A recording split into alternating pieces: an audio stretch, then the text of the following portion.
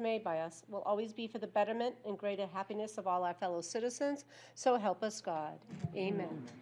I pledge allegiance to the flag of the United States of America and to the republic for which it stands, one nation under God, indivisible, with liberty and justice for all.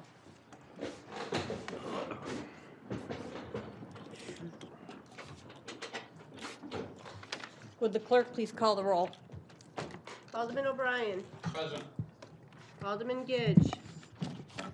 Alderman Harriet Gathright. Present. Alderman Dowd. Present. Alderman Clee. Here. Alderman Laws. Alderman Lopez. Alderman Karen. Here. Alderwoman Kelly. Here. Alderman Jettie. Here. Alderwoman Malizi-Gola. Present. Alderman Tenza. Present. Alderman Schmidt. Here. Alderman Clemmons. Alderman Wilshire. Here. We have 11 members present, but we'll note that Alderman Lopez just arrived. Thank you. Also joining us this evening is Mayor Donchis and Corporation Counsel Stephen Bolton. Does the mayor wish to address the board? Yes, Madam President. First of all, I want to thank everybody who was involved in yesterday's Memorial Day parade. The Veterans Committee did a great job in putting the parade on.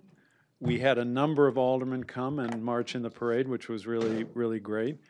The weather was fantastic. The crowds were, I think, more than usual. So I think overall it was a great tribute to our service people and the veterans from Nashua and throughout the region that we were honoring in holding the parade. So I want to thank everybody involved.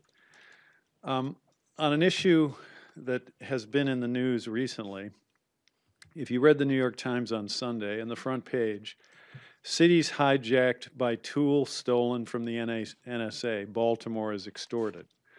And what this is about is a malware, which they call Eternal Blue, which is being used by bad actors around the globe to try to penetrate the security IT systems of cities and towns and private institutions as well, businesses and the like, and to try to extort money in exchange for them giving up what they're doing. So what happens is they use this Eternal Blue malware to get into a system, an IT system, and completely shut operations down. Baltimore has been hit in the last recently. Atlanta, back a ways. Many other cities and towns have been attacked. And when this happens, the cost can be very, very considerable. And of course, the disruption also very considerable. So I want the Board of Aldermen to know that we are, because you might have read these same articles, that the city is actively working to prevent our system from being penetrated or compromised by this or any other malware, ransomware, or anything else. Maybe if you want to, we could set up a meeting with Bruce Catignone, who's the Director of IT, and others to talk about some of the details. But as an overview, our system blocks known malicious IP addresses. Those are regularly circulated by Homeland Security. There's a very effective firewall that prevents suspicious emails and other traffic from getting into the city system. There's a subscription to a service which notifies us of zero-day threats. In other words, if a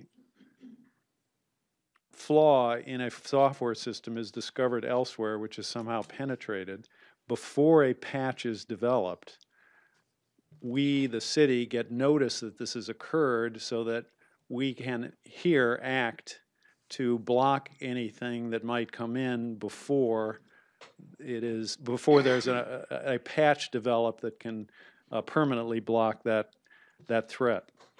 There is malware detection software on all the PCs. There's antivirus software. And the city receives security patches when a flaw in a software system that we operate is discovered elsewhere. The users, in other words, our employees, are asked to report suspicious emails so that they can be investigated. And there is, because there is a practice that is often used called phishing, which puts an email into someone's box which looks like something official. Like it might say, click here to update and confirm your username and password. But that would never come from a legitimate city source, because no one would ever ask you. IT would never ask someone, put your password in an email. And that did result, and it was reported in the newspaper, a phishing expedition, a successful one over at the school department, where maybe a year ago, some payroll was stolen from a few employees who were duped into responding to one of these emails, these phishing emails. That money, of course, was restored by risk, but was lost to the city as a result of the details of the scheme. But there is phishing training. In other words, IT puts out phishing emails to our own employees to make sure that they don't respond. And if they do respond to a suspicious email that we, the city, creates, they are then asked to undergo more training regarding how to detect suspicious emails. We get regular Homeland Security updates. Bruce Canignone is part of the cybersecurity subcommittee of the state IT department, where he gets a lot of information there. So given that this has been in the news, given this is a threat, we are taking many actions to make sure or try to minimize any risks that the city of Nashua faces. But as Mr. Canignone reminds me when we discuss this, there are never any guarantees. You just don't know what's going to happen. All you can do is act diligently to reduce any risks. There are constant malware attacks going on. Much of it is diverted. I don't think, as I understand it, a day doesn't go by where there's not someone trying to do something with a system like ours. So if you did want to hear more about this as a board or in one of the committees, of course we could set this up. But I know it might be an issue of concern, so I wanted to at least reassure you that many steps are being taken to combat the risk. Finally, we've had a couple of ward meetings, Ward 7 and Ward 3. Well, I've been holding these for 4 years now in every ward, a great opportunity for us to hear from constituents and vice versa. We often do presentations regarding things that are going on with the city. I want to thank all of the aldermen who've attended so far. I think it is very helpful to have members of the board attend. And I think at Ward 3, we had Alderwoman Wilshire, Alderwoman Klee, Alderman Dowd, and at 7, we had, of course, Alderwoman Karen, and I believe Alderwoman Wilshire. And maybe somebody else. I forget exactly who attended, but that's a great help. I've always encouraged the aldermen to come. We've also had some of our state reps come, and that's helpful too, because we are all working as a team, aldermen, state reps, sometimes the state senators attend, sometimes even our executive counselor, Deborah Pignatelli, to work as a team to advance Nashua's interests and to make progress for our community. So thank you all for coming, and I hope there's an open invitation to anybody on the Board of Aldermen who wants to attend any of these ward meetings, the next one being in Ward 2 on Tuesday, and hopefully you'll be able to attend and when you're available and learn from our citizens. In any event, that's all I have, Madam President, and unless there are any questions. Thank you. I'm going to just note for the record that Alderman Laws and Alderman Clemens have joined us during the mayor's comments. Do I have response to remarks of the mayor? Alderman Lopez. I I'd definitely be interested in attending a presentation by IT over the security methods that we use. I'm kind of curious, since we have like at least half a dozen different databases, some of which are obsolete, some of which are not, some of which talk to each other, exactly whether that makes it more secure because phishing can't figure out which one to get into, or whether there's a need to invest in upgrades and more collaboration. So I would definitely like to hear about that. Alderman Clee. I guess I'm going to do a Me Too moment, but yes, I would like to also do that. And as far as our city doing phishing, I'll be honest with you, I received an email that was, I thought it was from the historic committee that I'm on, and it said to open up the, it was the blueprints of something on Concord Street. It looked legitimate. I looked at it. It said Nashua NH.gov. Opened it up, and it was one of those that caught. So I would love to be able to ask Mr. Catalone and so on, when can we and when can't we? I've done all the things of checking it, and I went through the little extra training. So it does become very difficult to know if you don't know who this person is sending it. So I would love to have some kind of a meeting like that. I think there was one situation where they sent phishing expedition of emails that looked like they came from me, and I'm like asking them to do X, Y, or Z, you know, which obviously I never sent. I have one spam filter anyway. And anyway, so yes, they can look very legitimate. When you click on them, they may have logos and the like. It looks absolutely real. So you really need to be careful about what you click on and what you click on especially and what you respond to. Alderman Laws. Just because it's irrelevant right now, I am currently being fished by a fake Paul Shea account. So if anybody's getting messages, message, I've confirmed it is fake. Okay, but they're talking about community grants, and so they know what they're doing. But it's on Facebook as well. So. Anyone else? Alderwoman Melisa Goya. Yes, thank you. Mayor Doncha, several of us were talking about this recent incident in Baltimore. It's pretty scary to see what can happen. Mr. Cadignan came to PEDC with Ms. Kleiner and spoke not in depth, but did talk about the precautions that our IT department's taking, and also the need to update programs and systems that we're using. So thank you for mentioning it, because it's certainly something we all need to be aware of. And in Baltimore, they said it was like having a truck just come and take all their paper records and empty all their records, which is pretty scary. Anyone else on this side? Alderman Lopez. I just had a thought, and I guess Attorney Bolton can answer this. Could this be like a presentation that is non-public? Because I don't know if streaming our security protocols on YouTube is going to help the situation. We'll have a discussion. I think some of it is probably appropriate for non-public. Most of it probably, in public, is fine. Thanks. Anything further, responses? Alderman Gathright. I'd just like to say they have a lot of training online, because I've been a victim of some of this and and had to actually go through the training. And one of the training was actually 45 minutes. It's a four-parter. Yeah. And it was strictly about ransomware and malicious, and most of it was about that. So. Okay. Recognition period. There is none. Reading minutes of previous meetings and public hearings. There being no objection, I'll declare the minutes of the Board of Aldermen meetings of May 14th, May 16th, and May 20th, 2019 be accepted, placed on file, and the reading suspended. Communications requiring only procedural actions and written reports from liaisons. There is none. Period for public comment relative to items to be expected to be acted upon this evening.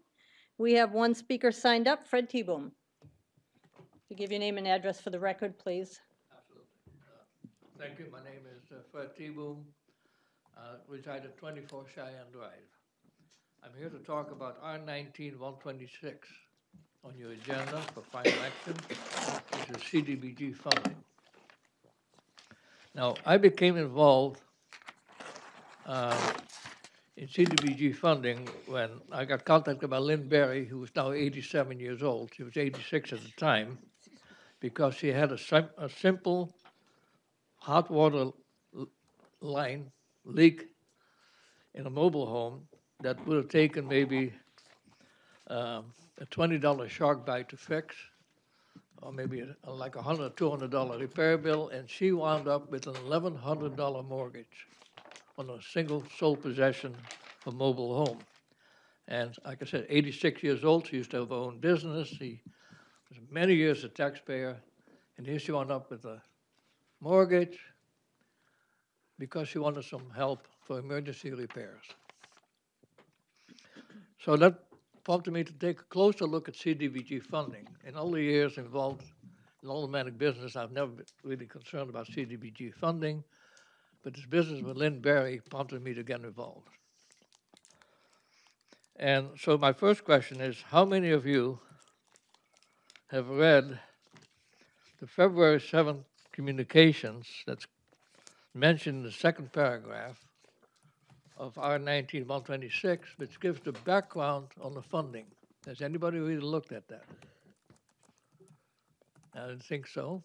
I'm not sure anybody in the committee, Human Affairs Committee did either, because I asked that question before. Well, I looked at all of that data. There's not all that much, but it is background on the funding. And I'd written a letter to the Board of Aldermen dated 23 April about that, about my concerns about CDBG funding. And I had also compiled, it took me about a day to do it, compiled a spreadsheet, a detailed spreadsheet of the funding profile. How much was funded, how much was requested, how much was awarded, what the award was for, how many people it served, what the budget is, and what the compensation is, to the extent it could be determined from these submittals in the February 7th data.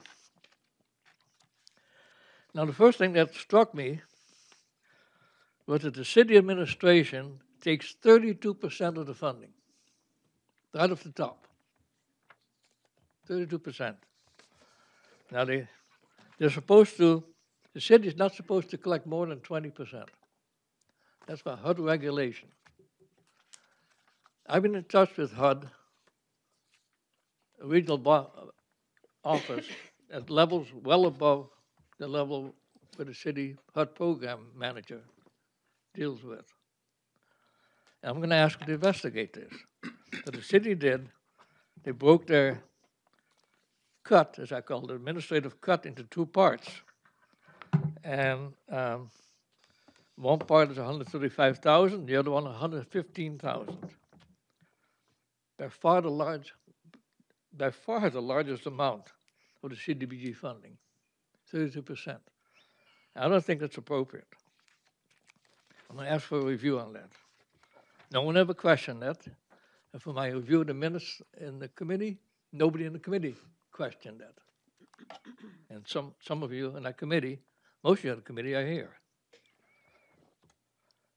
Now, the next thing that struck me, and I'm going to go through all of them, because that's not my purpose here, is an item as number 2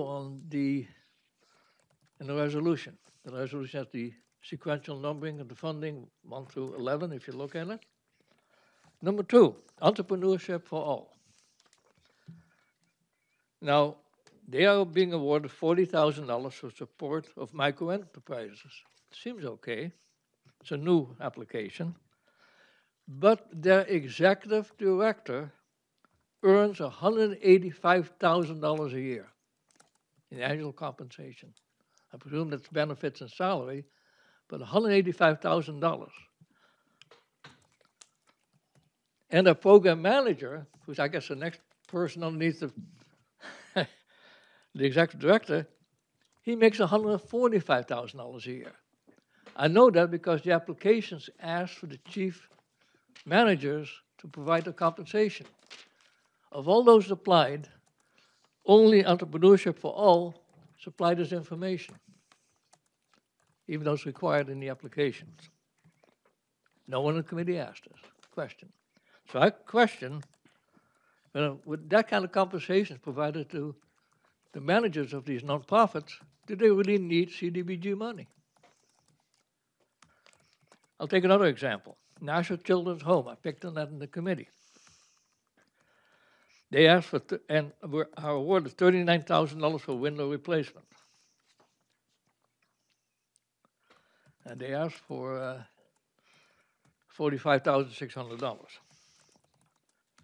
Now, National Children's Home has a $5.1 million budget. They have $4 million in combined compensation, combined salary and benefits. They serve 85 children and employ 70 staff. This brings an average compensation, salary and benefits, of $57,000 per employee. That's a lot of money. It costs, if you take the $5.1 million of the budget, divide it into the 85 children they serve, that's $60,000 per child. Is anybody auditing these things? Is anybody questioning these things? Executive Director David Velati did not provide this compensation. So I researched a bit further. Since it's a nonprofit, they have to declare their annual accounting to the Charitable Trust Unit of the Secretary of the Attorney General, just like I do for the Holocaust Memorial. And lo and behold, 2017, last year of his reporting, Director Civiletti, David Civiletti, guess what? He was making $139,000 in 2017. Didn't report it this year's. He reported to the Charitable Trust because they had to.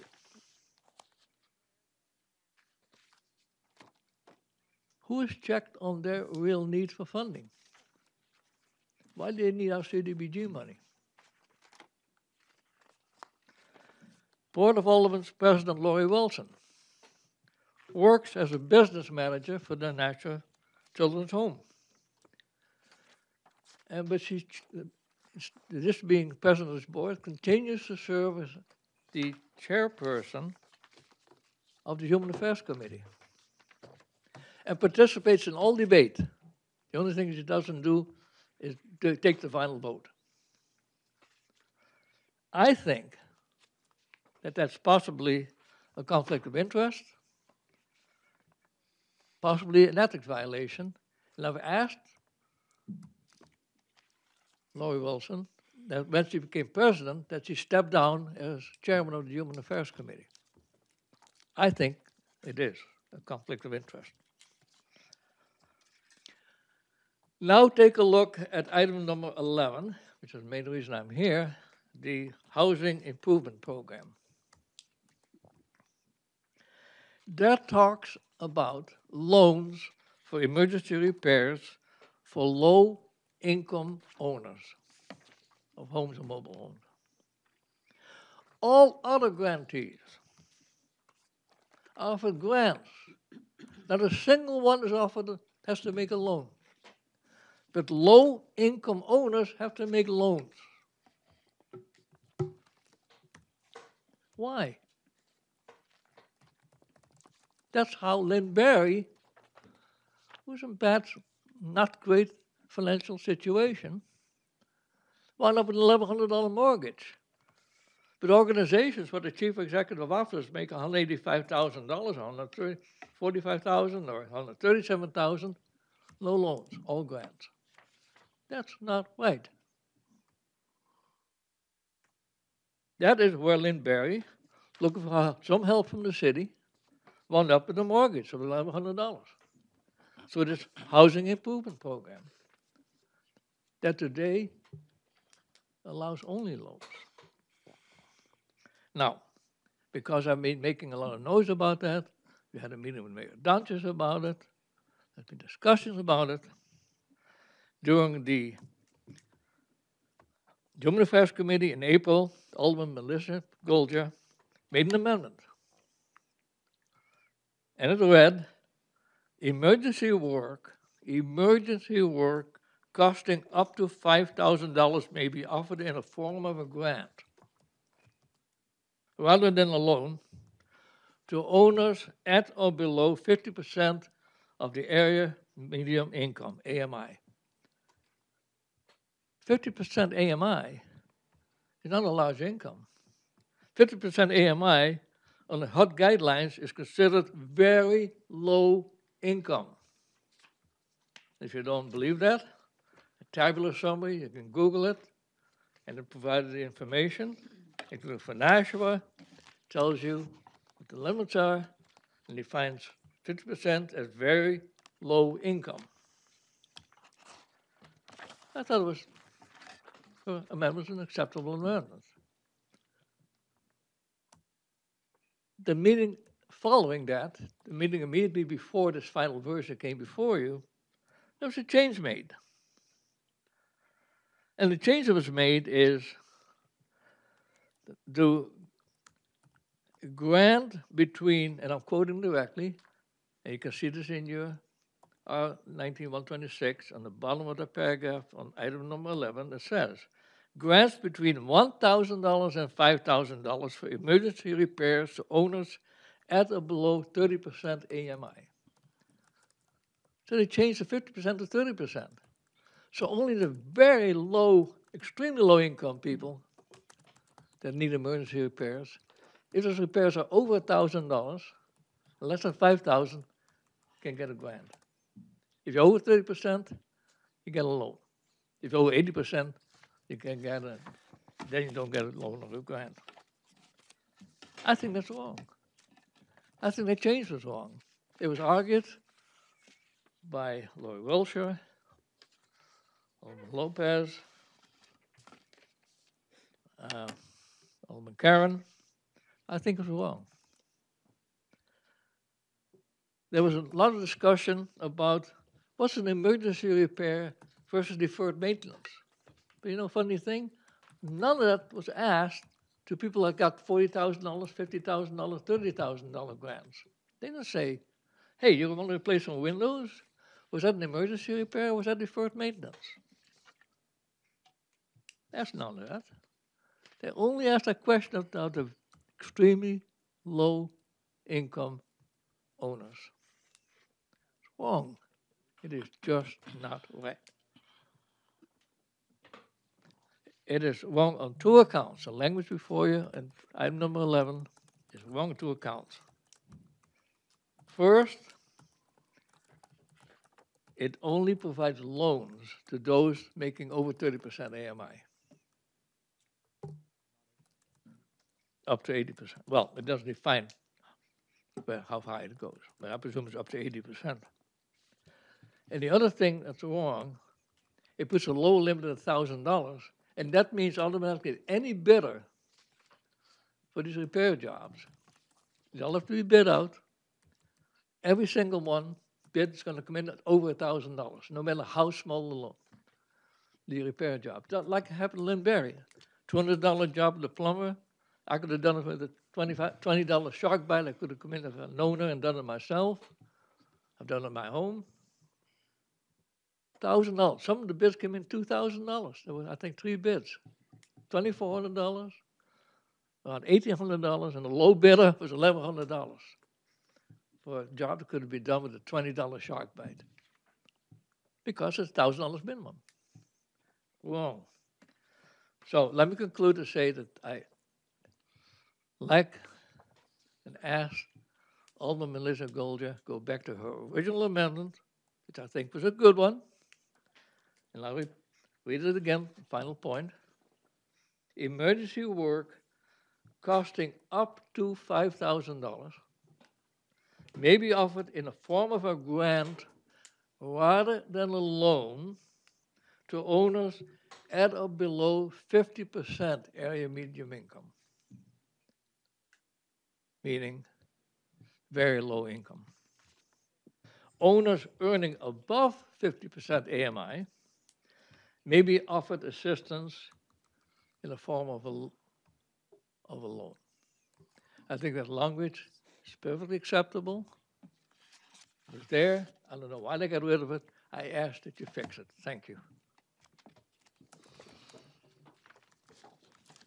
Communications requiring final approval. Communication from Mayor Jim Donchitz relative to contract for biodiesel fuel. Alderman O'Brien. Thank you, Madam President. I'd like to make a motion to accept, place on file, and award a contract to Dennis K. Burke for an estimated amount of $25,000. You've heard the motion. Discussion on that motion. Being none, all those in favor say aye. Aye. Opposed? That motion carries. Communication from Patricia D. Pietzu, City Clerk, relative to NRO Section 5-6 compensation. Alderman O'Brien. Thank you, Madam President. I'd like to make a motion to accept, place on file, and pursuant to NRO 5-6, authorize the city to pay Alderman Gidge his full stipend for the second quarter of 2019. You've heard the motion. Is there discussion on that motion? Being none, all those in favor say aye. Aye. Opposed? That motion carries. Petitions. In accordance with the NRO, the following petitions for address changes are an address change petition for sheet 67, lot 47, 7 Amherst Street, Nashua, and an address change petition for sheet 87, lot 18, 13 2nd Street, Nashua. There being no objection, I'll accept the petitions as read, refer them to the Committee on Infrastructure, and schedule a public hearing for Monday, June 17th, 2019, at 7 p.m. in the Aldermanic Chamber. Nominations, appointments, and elections. There are none. Reports of committees. There being no objection, I'll declare the report of the May 8th, 2019 Budget Review Committee accepted and placed on file. There being no objection, I'll declare the report of the May 15th Finance Committee accepted and placed on file. There being no objection, I will declare the report of the May 13th Human Affairs Committee accepted and placed on file. There being no objection, I will declare the report of the May 22nd, 2019 Committee on Infrastructure accepted and placed on file. And there being no objection, I will declare the report of the May 21st, 2019 Planning and Economic Development Committee accepted and placed on file. Confirmation of mayor's appointments. There are none. Unfinished business resolutions. Second reading of Resolution 19-126, authorizing the mayor to apply for and expend the Community Development Block Grant, CDBG, and Home Investment Partnership Program funds for the fiscal year 2020. Thank you. Just to let the board know, I will not be voting on Resolution 19-126 as my employer has applied for funding. Alderman Karen. Yes, thank you. I'd like to make a motion to amend R-19-126 in its entirety by replacing it with the proposed amendments made by the Human Affairs Committee. You've heard the motion. Is there discussion on that motion?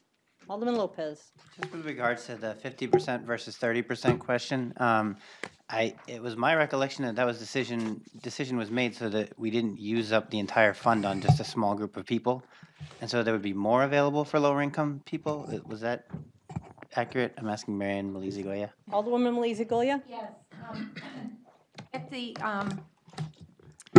second to the last meeting, which Mr. T-Boom referenced, where I made the motion to use the 50% of AMI. Ms. Gaynor was with us, and she had sent us a communication indicating that that was her recommendation.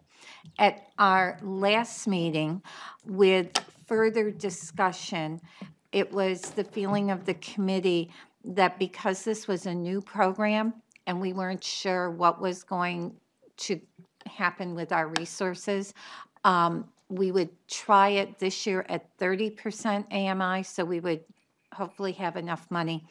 And then depending upon the request for funding, we would look at it in next year's CDBG grant and looking at increasing that or lowering it as it is to 50%.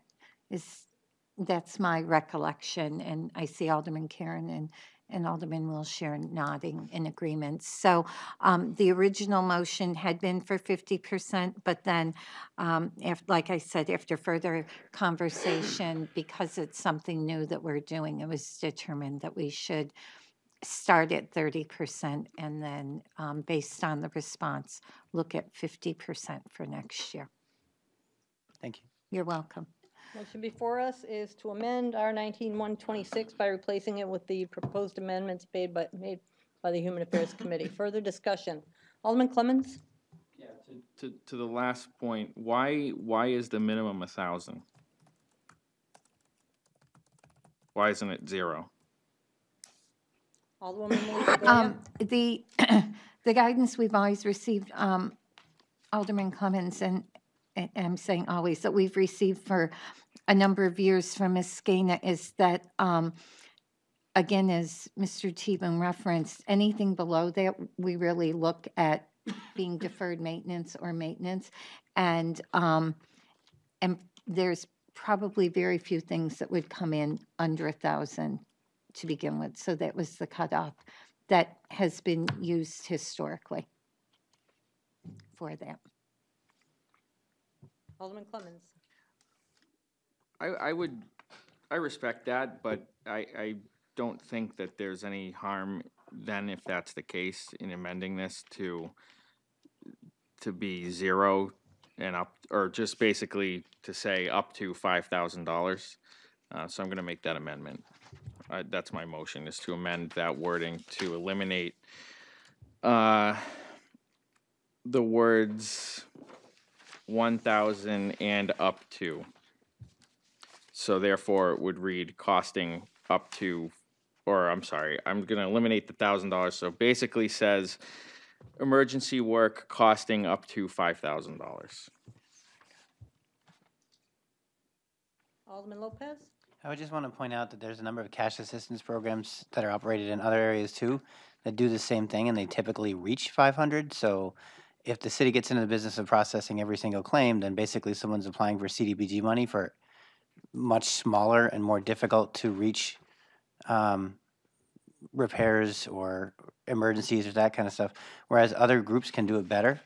And then additionally, then we're subject to HUD guidelines as to whether we accept that or not. And it could further erode the resources for somebody who doesn't have anywhere else to go. The motion is to amend to eliminate the 1,000 and have it be up to $5,000. That's the motion by Alderman Clemmons. Further discussion on that motion? Seeing none, all those in favor say aye. Aye. Opposed? Nay. One abstention. That motion fails. So the motion before us is to replace R19-126 with the proposed amendments by Human Affairs. Alderman Jettie. Could I ask, is this discussion we've just had about the 1,000 or the 5,000, is that the only change? Is that the only amendment to this? Alderwoman Melissa Goya. Yes.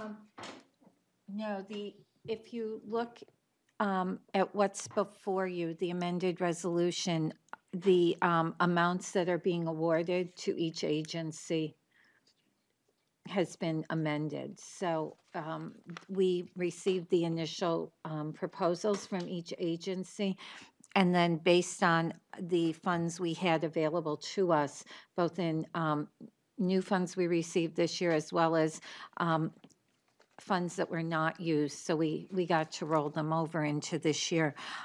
We then made recommendations. So some people got nothing. Some people got a percentage of what they asked for. I don't think anyone from memory got everything that they asked for. And I can share this with you in terms of what the initial request was and the allocated amounts. That's the most recent. But the numbers that are reflected in the amendment are what the committee awarded. Further question, Alderman Jettie? Yeah, so just looking at this, it looks like we got less than what we thought we were getting, yes. So you made adjustments to reflect the fact that the grant is less than you expected. Correct. Okay, thank you. And if I may, Alderwoman Melissa Goya. I think we have only had 1 year where we had fewer requests than we had money, and And part of this also is that we try to put some money aside for contingency in case any of these projects run over. So money's also allocated there to cover any costs that were unforeseen. But typically, we have more requests than we have resources. Further discussion? Motion is to amend. All those in favor say aye. Aye. I abstain. Opposed? Okay, motion, Alderman Karen. Yes, I'd like to make a motion for final passage of R-19-126 as amended. Motion is for final passage of Resolution 19-126 as amended. Further discussion on that motion? Alderman Tenza. You know, if I could address one thing that Mr. T-Boom said earlier too, just about the city placing a mortgage on this property, just to clarify, because, you know, essentially what the city is doing is putting a lien, not a mortgage. The city's not going to go after these folks if they owe us money. But when the property is sold, the city will seek to recoup whatever we've paid out. So I don't want people out there thinking that potentially the city is going to be going after these low-income senior citizens. That's clearly not the intent and not how the program works. Thank you. Alderman Karen. Yes, and I'd like to add to that, because that is a loan, and we look to get that money back, that money goes back into the pot so that we can give it out again, because we never know from year to year the needs of the community. So we feel that it's important that we try to recoup as much as we can, and that's why we always have a little bit in the pot when we start the year off. So I thank you, Alderman Tenza. Further discussion? Seeing none, motion before us is for final passage of Resolution 19-126 as amended. All those in favor say aye. Aye. Opposed? And I abstain. Thank you. Second reading of Resolution 19-134, adoption of strategic planning goals. Alderwoman Melisi Goya. Yes, I would move for final passage of R-19-134. Motion is for final passage of Resolution 19-134. Discussion on that motion? Alderwoman Melisi Goya. Yes, thank you. If I may make a comment. These, as I indicated at PEDC, this is the first time we've had a work product from this committee. These goals are looked at every 2 years. I have to thank the members of the committee because this process went on for a while, and it was extended by an election, so some of the committee members changed, which meant people had to kind of get a perspective of where we were in the process.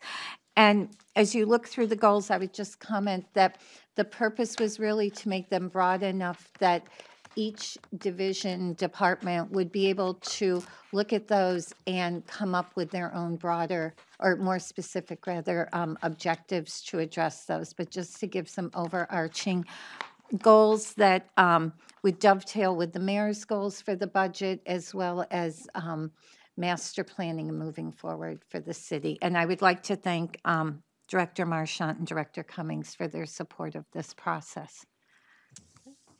Motion before us is for final passage of Resolution 19-134. Further discussion on that? Seeing none, all those in favor say aye. Aye. Opposed? That motion carries. Second reading of Resolution 19-137, authorizing the sale of tax deeded property located at 342 Main Street. Alderman O'Brien. Thank you, Madam President. President, I would like to make a motion of final passage of R-19-137. Motion is for final passage of Resolution 19-137. Discussion on that motion. Seeing none, all those in favor say aye. Aye. Opposed? That motion carries. Second reading of Resolution 19-138, relative to the appropriation of an additional U.S. Department of Housing and Urban Development Home Investment Partnership Program funds to NeighborWorks of Southern New Hampshire. Alderwoman Kelly. Thank you, Madam President. I would like to move for final passage of R-19-138. Motion before us is for final passage of Resolution 19-138. Discussion on that motion. Seeing none, all those in favor say aye. Aye. Opposed? That motion carries. Second reading of Resolution 19-140, authorizing the City of Nashua to enter into a lease agreement with Nashua Police Athletic League. Alderman O'Brien. Thank you, Madam President. I'd like to make a motion for final passage of R 19140. Motion is for final passage of Resolution 19140. Is there discussion on that motion? Seeing none, all those in favor say aye. Aye. Opposed? That motion carries.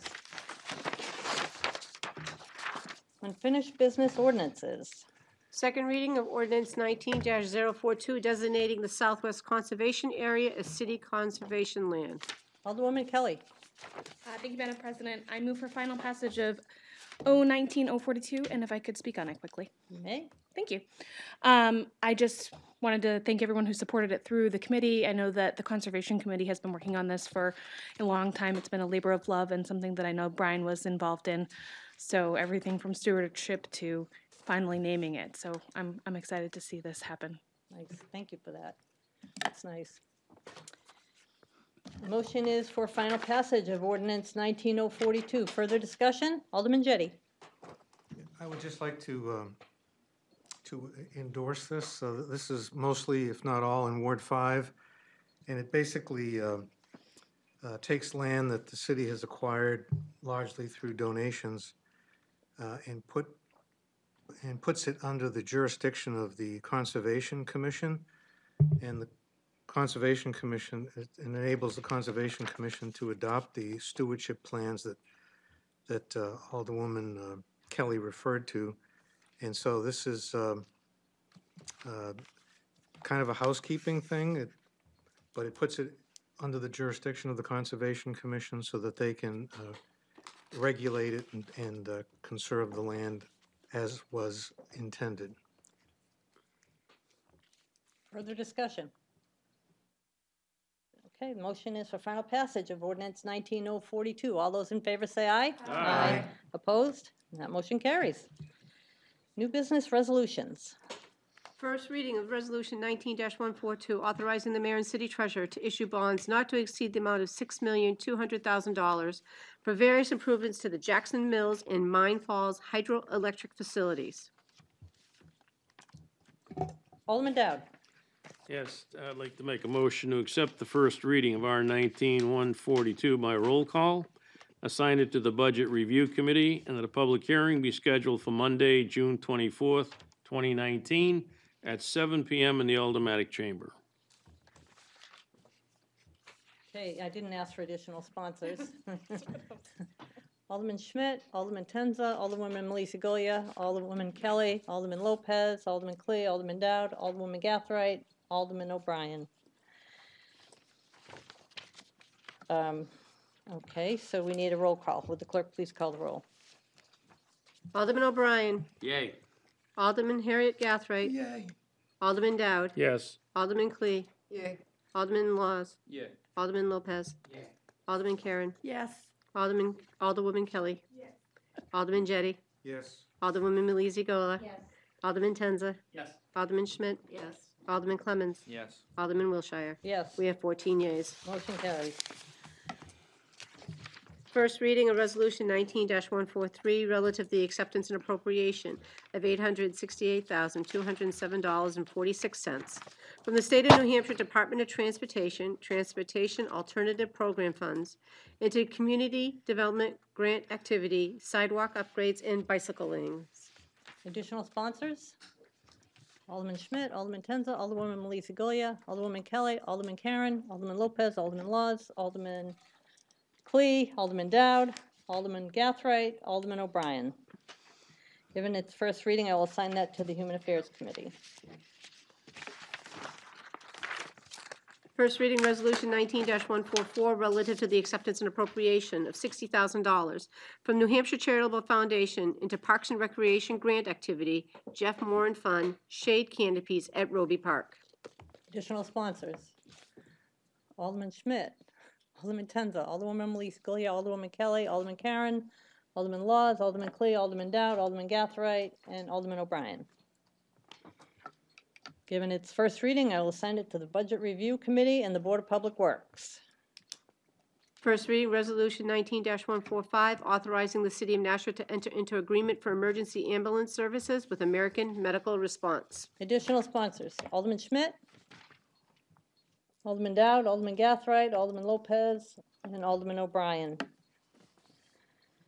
Given its first reading, it will be assigned to the Finance Committee. First reading of Resolution 19-146, authorizing the granting of easements to Pennachuck Water Works, Inc. for the construction, utilization, and maintenance of water lines. Additional sponsors, Alderman O'Brien, Alderman Gathright, Alderman Lopez, Alderwoman Melissa Goya. Given its first reading, this will be assigned to the Committee on Infrastructure and the Nashua City Planning Board. New business ordinances.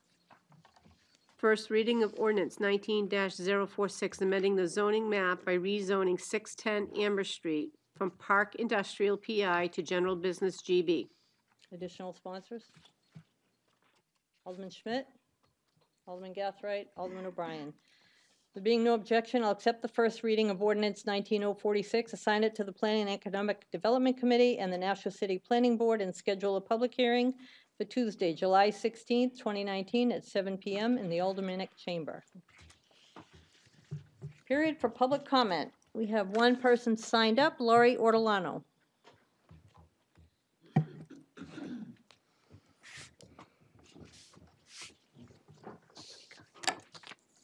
Lori Ortolano, 41 Berkeley Street. I wanted to address some of the comments raised at the ward meetings, at the town meetings last week. And the big issue that stuck on my mind was the mayor spoke with some passion about the demoralizing nature of the investigative report that was done. He had heard from departments outside of assessing and received a number of comments from, I think, probably management that said it was very demoralizing and it was a real morale killer to the offices. And I have a pretty different view of that and what is demoralizing, really, when you have a situation like what has happened in the assessing office.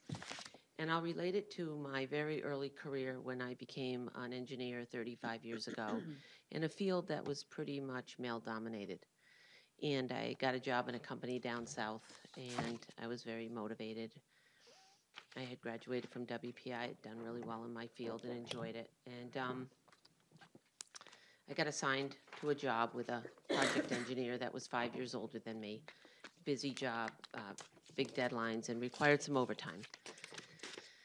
And very early on, it was very apparent that the older engineer was not a worker.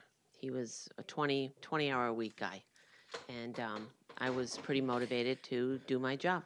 And he had a girlfriend in another state, so Friday at lunch, he split and took on a road trip to the other state and rolled in Monday after lunch when he left from that place and came back to work. And every week I would have to listen to the details of what was happening in the shower between him and his girlfriend before he left and when he came back.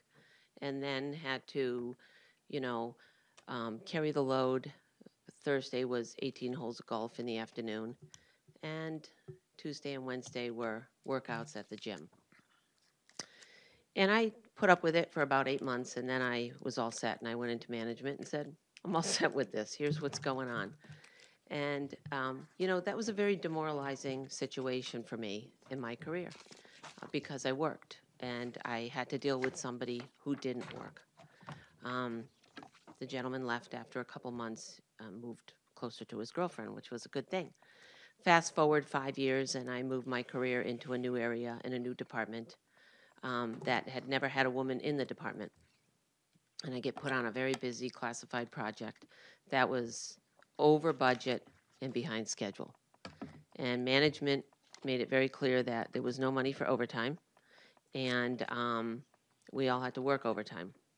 I again get assigned with an engineer who's probably 8 years older than me, and again wasn't an overly motivated person. Certainly not as bad as the first one. That was half-time work was pretty bad, but could easily shave off 10 hours a week and never came in on a Saturday. And partway into the project manager, older gentleman ready to retire, wanted me to learn project management and said, I'm going to start sending you the budgets. I want you to look at the budgets and get familiar with them so you can step into project management someday. When I got my first budget and I looked at it, the engineer I was working with was being paid 60 hours of overtime a month. I was shocked. I was told there was no overtime. I was working overtime. I never saw my constituents come in once on a Saturday, and he was getting paid on a military contract. I was floored. Marched into the manager's office and said, "What's this? You know, how is this happening?" And the answer I got was, his wife was having a baby and he was under a lot of stress, and he was trying to help him out by giving him a little extra pay. Needless to say, you know my personality now. It really wasn't different back then, and it didn't fly with me at all. I went 2 layers up, and I shut down that overtime. And that was very demoralizing for me. That's what a demoralizing work circumstance sounds like to me and feels like to me. And when I look in the assessing office and I look at the front end of the office with the 4 clerical staff women you have there, they work endlessly. And they are tied to their computer screens pretty much all day. And I think if you look at any one of their desks, you're going to see just piles of paper around them. They're just wrapped in paper. And they have very set breaks. I've never seen an abuse of any break time with them. And I think it's pretty demoralizing when you have a senior assessor who leaves like this senior assessor does and tells everyone, "I'm heading out to the field," and signs out on the board, "I'm going to go check properties." And then you find out he's in the park for 2.5 hours. Or let me include that, driving and in the park or in the Holiday Inn lot for 2.5 or 3 hours at a time. Ms. Ortolano, this board does not have anything to do with personnel matters, so I would respectfully ask that you keep your comments to what the board has purview of. We don't have purview of personnel matters. Well, that's okay, because what you do have purview of is performance issues. How do we address performance? And that, to me, is reasonable. And I'm addressing something that was addressed by the mayor at both ward meetings, the demoralizing nature of this report. I'm going to submit to you tonight for the record, which you all received emails, the 4 reports that I gave you. And I'd like them to go in the minutes. And they'd be available to the public to see and read for themselves. I'm also concerned by the minimizing, I think, of the issue by the mayor. And what I mean by that is I listened to the comments at the Ward 7 meeting, where he mentioned that the investigation was only 2 weeks, that there were only 2 data points above an hour that he was out. And I don't know the content of what he was referring to, but it was a month-long investigation. And, you know, I don't want to debate what it was. I want the report to speak to itself. And all I've done with this report is give 50 copies out to business leaders and members of the community and share it through email without a cover letter. There's nothing to discuss on it. You read it for what it is, and that's it. You know, let it stand on its own. You know, regarding your issue, Ms. Wilshire, on personnel, I received an email from Ben Clemens that was very pointed that what I provided was very incomplete for the accusations I made. And please get the expense reports. Please get the logs. Please bring forward the data. Show us that what you're talking about is real. Okay? I didn't know what to make of that. I mean, is that something I'm supposed to prove? Because that's what I brought tonight. I brought the data that Ben Clemens said, show us, substantiate what you're doing. And I think if an alderman is telling me I need to substantiate, I came here to substantiate. So I'm not certain if you're telling me I can't, I shouldn't, or I'm out of line. What I'm telling you, Ms. Ortolano, is this board does not deal with personnel matters for city employees. Well, I'm not asking you to deal with it, and I'm not asking you to reprimand, but I am asking you to listen. We've been listening week after week, and we just keep hearing the same thing from you about this employee. Well, we don't deal with employee issues in the city. We are not the employer board. I I don't think you've dealt with this week after week with me. The report came out 2 weeks ago. Really, I really didn't say much about this particular employee. And I addressed any concerns I had with your administration and Ms. Kleiner. I didn't come here specifically. The only time I addressed this individual was on the anti-nepotism policy, right? I challenge you to find the minutes where I've been in here talking endlessly about this individual. I don't believe I have. So, and Ben, you raised the issue regarding expense reports. And the interesting issue on expense reports is back in October, I went to finance and I pulled expense reports from 2014 up on assessors. And this assessor became a commercial assessor 3 years ago. So he took on a different role. So the assessor he replaced, commercial assessor, I pulled his expense reports and looked at his travel mileage, which commercial assessors typically travel very low mileage relative to residential, because permits and Point of order. properties. Can I have a ruling from the Corporation Council as to whether this is something the board has purview of, or should it go to the HR department in the city hall? This is general public comment. You've opened it up to speak on any topic. 3 minutes. You know, I shared all this information today. I had an hour-long meeting with the union leader, an hour-long meeting with the Telegraph. They were both interested in writing reports and issuing a story on these issues.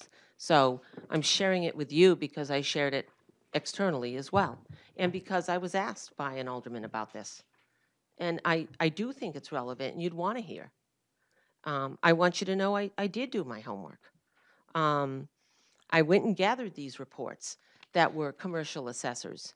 And when I looked at the commercial assessor who left, the mileage traveled is very low, 20, 40, 50 miles a month. When I look at the other commercial assessor who's in our assessing department, his mileage is very low, 80, 20, 40, 30, low mileage. The residential assessors have much higher mileage going to individual properties, 175, 150. The month of April, our residential assessors covered 226 miles because April was a busy month to gather data. So that's fine. When I look at this individual who moved into commercial assessing, his mileage is higher than anyone's, 220, 200, 210, 180. That's very unusual. And when I saw that in October, it was a red flag for me. I went and called John Griffin and I said, I think you got a fraud problem over here. There's an issue. Okay? It's hard to prove, okay, other than giving it to him. And I got the response, I'll get back to you in a week. I never heard back from him again. But then as I started I pushed that aside because I said, that's too big an issue. It's too hard for me. And then I started looking at the property cards more. And I started seeing property cards that were so off. For example, property cards that had visits to homes written in the activity section that were not visited. So those were potentially mileage charged for properties that were not visited. And they could be easily sat down in a round table with anyone who'd want to see them to see how I know that and how I'm able to ascertain that. But I am. And there is a method. So that mileage was very concerning. And it's very interesting to me that in April, when Kim Kleiner asked for the field logs to be attached, the residential assessors attach a field log. They go out to 78 homes. They attach 226 miles. The commercial assessor now, who's been charging last month 220 miles, suddenly charges 45, 43, way down. And guess how many properties they visited in April? The very month that we are the busiest we could possibly be in assessing, because we have so many permits to capture, A9s, exemptions, all this property work. They went to 7. 7. That's startling. So the expense and the mileage logs from March would tell me that this individual had to be out at 100, 150 homes. but the data, the records don't support it. And I want you to understand that. That's the big red flag for me. How do you go from 200, 220, 280 down to 43? And a busy, busy month. The second thing is, we could look at that and say, you know what, there's a lot of work going on in assessing. This assessor didn't go to properties. What's the big thing happening in assessing? Abatements. Abatements are huge right now. Everyone got those abatements divvied up. Each assessor got about 90 files they had to work on. When you look at your junior assessor,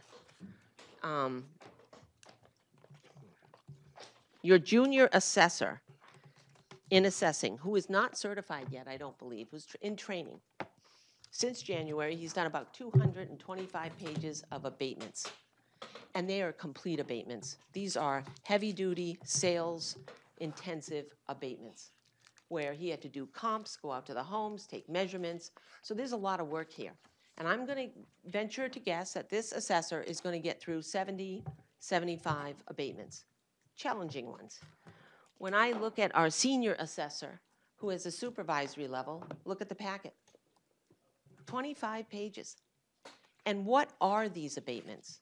Most of them, well, there were 14, actually, there are 8 abatements, and 6 of them are fire, prorations, or dilapidated mobile homes that had to be reevaluated. Ms. Ortolano, there's 1 minute left to our public Okay. comment period, so if you could start wrapping it up, I'd appreciate Sure. it. Thank So you. there's a big issue and a disparity between why is a senior official, a senior supervisor, unable to really put a bite into the abatements and take on the ones that are challenging and get any work done.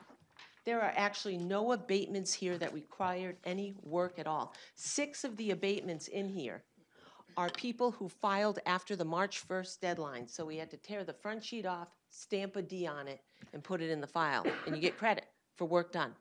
That is 3 minutes of work. 6 of them out of the 8.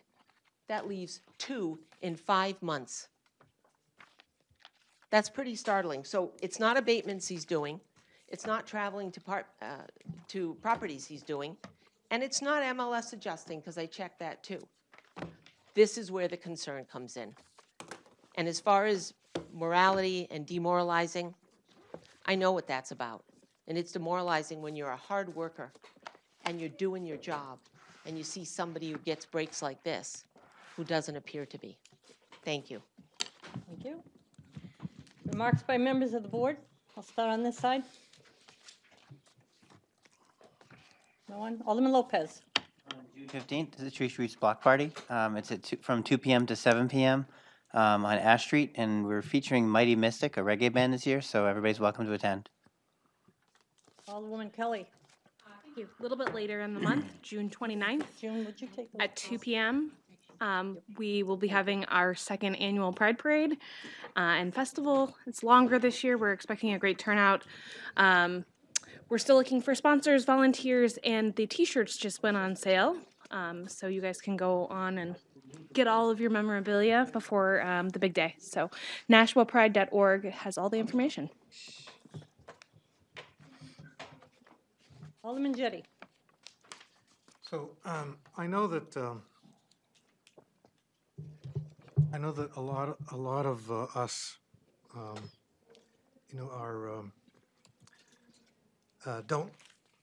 don't like hearing what Mrs. Ortolano is reporting to us because it's disturbing, and I don't know. I mean, at this point, these are all allegations, I acknowledge, and that the employees involved are entitled to their due process. But I would encourage us to, to listen to these allegations, and hopefully the information she's provided will be turned over to the attorney that we've hired to investigate this, and that an investigation will occur. I'm not schooled in the ways of labor law where unions are involved, so I know it's not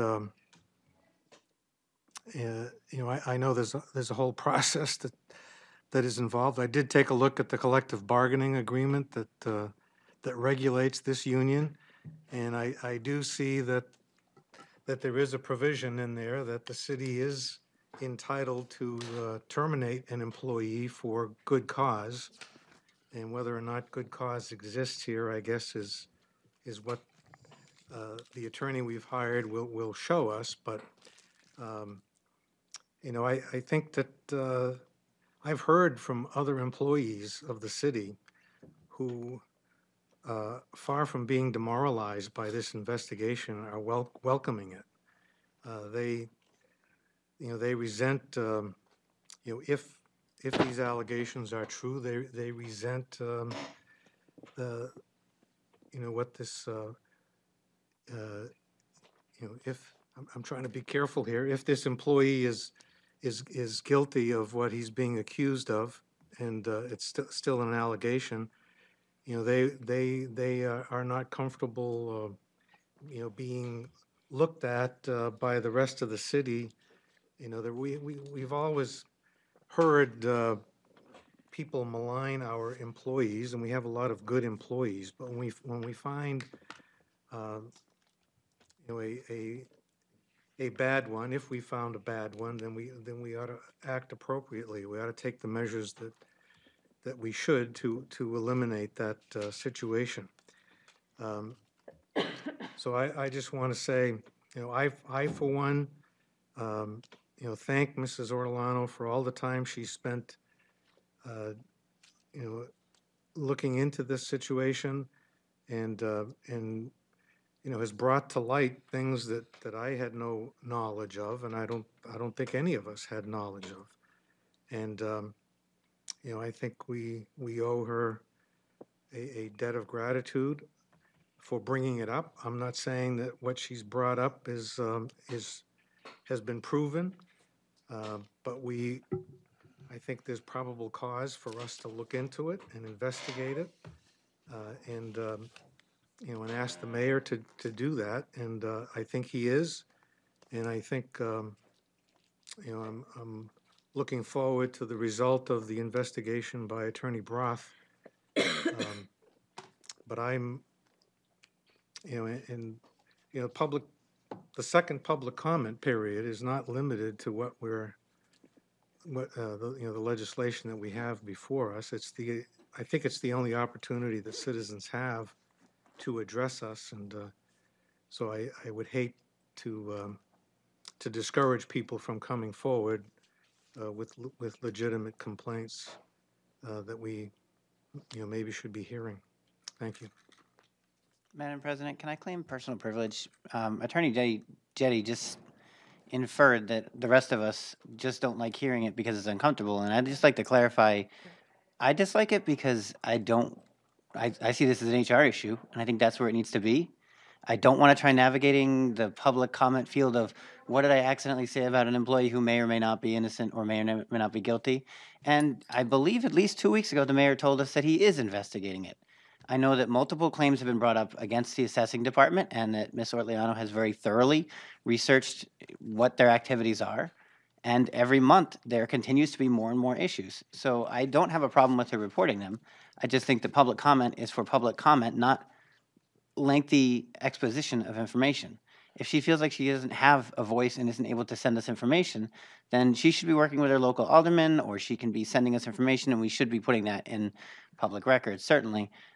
I just think that this particular personnel issue should be brought up in public comment, introduced, but then let be investigated. There has not been time for any of that to be done. Alderwoman Melisi Goya. Thank you. I will just make one comment regarding the last public comment. I think it's been very clearly stated that we as a board don't investigate and we don't get involved in HR, but I do feel the mayor recognizes the importance of this and is moving forward with an attorney to investigate, and I am looking forward to hearing the results of that investigation. But I think that the responsibility for that investigation clearly is with the mayor's office and his HR department, and not with this board. Two things. Unfortunately, we had hoped Alderman Gidge would be with us this evening, and he's not. So I regret that. But a couple of weeks ago, the Artwork Studios at 14 Court Street had its ribbon cutting. And again, I would just like to acknowledge his work in bringing that forward and thank him, and look forward to sitting across the horseshoe and thanking him personally. So hopefully he will be joining us soon. Also, this week, which is not, it looks like shaping up to be a very pleasant week weather-wise, is the last week our sculptures will be working. And I thought of them today as it was cold and rainy and miserable. But they've been working very hard. If you haven't had a chance to go visit them, I would encourage you to go visit them at the Picker Artists Collaborative. And the closing is at 1 p.m. this Saturday, meeting here behind City Hall to then go tour the locations for the 3 sculptures. They are each delightful and enjoy talking to people. They break for lunch and break for dinner there at the location, but are busy working away. And some of you may have caught the YouTube video of Gerard from Kenya singing to some students who visited from Ledge Street, which was great. So I encourage you to go and visit them, or at least attend on Saturday. Thank you. Alderman Clemmons. Thank you. Just want to address a couple of things. So first, I was mentioned in public comment, and all I will say is that I didn't want to address this last time we were here, but I guess my hand has been forced. You know, when somebody makes an accusation against somebody, the details should be there in full. And what we originally got was not complete. And I'm not saying that what was in there wasn't accurate or that it wasn't true, but I don't know that. And there's no corroborating evidence. And so I appreciate the fact that Ms. Ortolano is bringing forward some more information so that maybe we can corroborate that report that she paid $8,000 of her own money for. But, you know, I'll look at it and I'll make my own judgment, as I hope other people will. But, you know, I made the comments that I made to her because we didn't have a full report. We didn't have anything. All it was accusations. Pictures of, I don't even know what. Somebody in a car somewhere. How do I know that the private investigator, why should I trust him?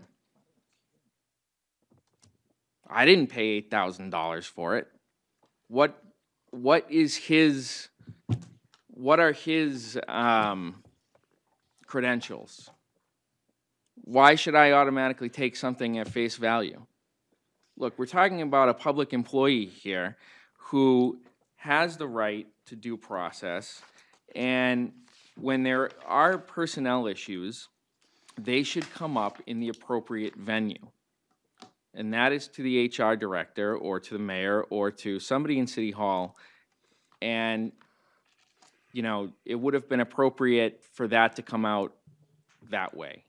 If you really feel like you want to spend $8,000 of your own money on something like that, why do you have to go to the press with it? It makes me wonder, is this a political thing? Is there an undercurrent here that we should know about? I don't know. But I do know this. I know that there is a man who works here for the city who has been publicly berated by a citizen, and it's really too bad. Because what that tells people who want to come and work for this city is you better watch out for citizens in Nashua, because they let them go crazy on you. they let them go after you. And your reputation could be put on the line if somebody has enough money. They can get that out there, and they can ruin your career. So, you know, I don't like this stuff. I don't think that this is the appropriate venue for it. I think there's some kind of political undercurrent here, and I'm going to state that for the record. I will look at what is presented to me, but I look forward to the private investigator, or I'm sorry, to our city investigators report. And you know, the only thing that I will address is that basically what I've heard is that we have an employee that maybe at best doesn't do their job very well. But beyond the other accusations, I can't corroborate them, and I don't think anybody else here can corroborate them with what's been presented thus far to us. So, and I think the public should keep that in mind. When you hear these things and you hear these discussions being had, keep that in mind. The other thing that I want to state is there was another speaker earlier this evening who brought up the fact that, in his opinion, our board president had a conflict of interest. Well, I can tell you for a fact that, having been the vice president of this board, I had another corporation counsel look into it, and there is no conflict of interest there for Alderman Wilshire to be chairing that committee. And that is another horse that's been beaten to death. And that is another political tirade of someone who knows that there's an election around the corner. So, you know, I've had enough with this kind of stuff. We need to leave the politics out of here, and we need to do what's right for this city. And we need to start doing it now. Alderman Dowd. Yes, the reason I brought up the challenge is because I've been on labor relations boards before who have the hiring and firing capability. And when we have personnel issues, they're discussed in non-public for very good reasons. And I was concerned that something was going to be said on one side or the other that was going to jeopardize anything that a special investigator might have to do. So this is not the place to discuss it. There's a special investigator that's been hired, and that's where it should stay. It should not be being discussed at this meeting. All right, committee announcements. Alderman Dowd. Tomorrow night is the first budget wrap-up, and it's, I'd like people to be prepared if they have any motions that they want to entertain, please have them be written out in advance and be as specific as you can. I can't say any of them will pass, but if they do, then the budget committee will get the vote on it. And if a majority of the budget committee feels it's okay, it will go forward. Once we pass the budget back here to the full Board of Aldermen, it will take the form of a modification to the mayor's budget if we make those modifications. And just to remind people, when it comes back to the full board, if it's an increase in the mayor's budget, it's going to take 10 votes. If it's a decrease, it's 8 votes. So just want to let you know that. And if anybody, I know some of the members of the budget committee have been talking to department heads. If there's any information you've collected that's associated with a motion you're going to make, I would prefer that you give that information to the entire board as soon as possible, so that they will have that information to make their decisions on. May I ask a question? Sure. Alderman Clemens. Through you to Alderman Dowd. Will Treasurer Fredette be there tomorrow? Yes. I think so, yeah. This is at the you're at the budget committee wrap up? Yeah, if you'd like them. I think that I will be there, as well as treasurer for debt, and Mr. Griffin. Great, thank you. It might be a good thing to have the CFO as well. Yes. Yeah, he said that. Oh, I'm sorry, I missed that. Alderman Karen. Personnel will be meeting Monday already, June 3rd at 7 o'clock. Alderman Jettie. I too have a question of Alderman Dowd, if I Certainly. could. So is tomorrow night's meeting limited to any part of the budget, or is it the whole budget?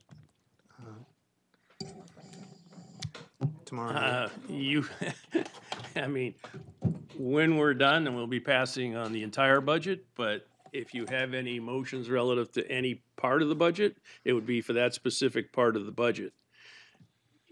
Hypothetically, if you have Department X and you want to add $10,000 to it, I'm going to ask the CFO, what does that do to our end budget number? And without any other changes, that would be above the mayor's budget, so anything going forward would require 10 votes of the full board. But yes, you can make a recommendation on any part of the budget, and I would hope that there's some rationale behind the decision. Thank you. Any other committee announcements, huh? Alderman Kelly. If I could just follow up on his question. So Okay. we didn't go into wrap-up sessions last year. We would just, when we passed it. So what's the cutoff? You have one for tomorrow, and then you have one on Thursday? Like, is it a time? Or just wondering what the I'm cutoff hoping for we the- wrap it up tomorrow. The I reason agree. I'm with you. The reason Okay. I scheduled other meetings is in case we don't wrap it up tomorrow, because we have a very busy calendar, and with Mrs. Lovering, we blocked off dates, so we'd make sure we had them. But I would prefer that we wrap it up tomorrow, because I'd like to bring it back to the full board and have it passed at the June 11th, I guess Tuesday, June 11th, yes, full board meeting, because we have to get this passed in June, and that's getting awfully close. And no other committee announcements. Do I have a motion? Alderman O'Brien. Adjourn? Motion is to adjourn. All those in favor say aye. Aye. Opposed? And we are adjourned at 8:57 PM. Thank you, everyone.